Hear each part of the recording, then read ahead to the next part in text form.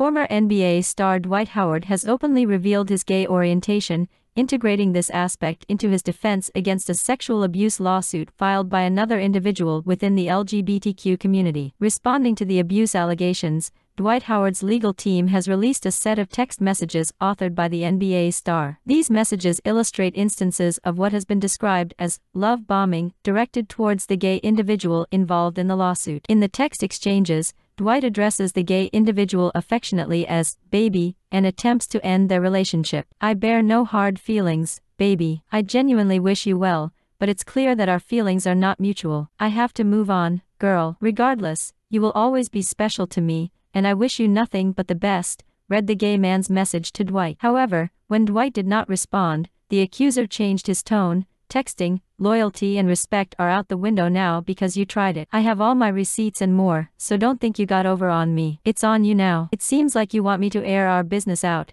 and I've been trying to keep it peaceful, but you're making it hard. I'd rather not be spiteful, but if that's what you want, keep ignoring me," the accuser added. Despite Dwight's disregard for this intervention, the individual making the accusations persisted in expressing discontent through text messages, stating, "Since we're heartless, I will speak on this publicly when I am ready. I'd rather keep it between us, but I am just going to use you as you used me. It's not personal." Ultimately, the accuser proclaimed, "I am getting my parade too, damn it," supposedly hinting at intentions to reach out to Dwight's mother and sister. "We will start by hitting them up first," he allegedly wrote.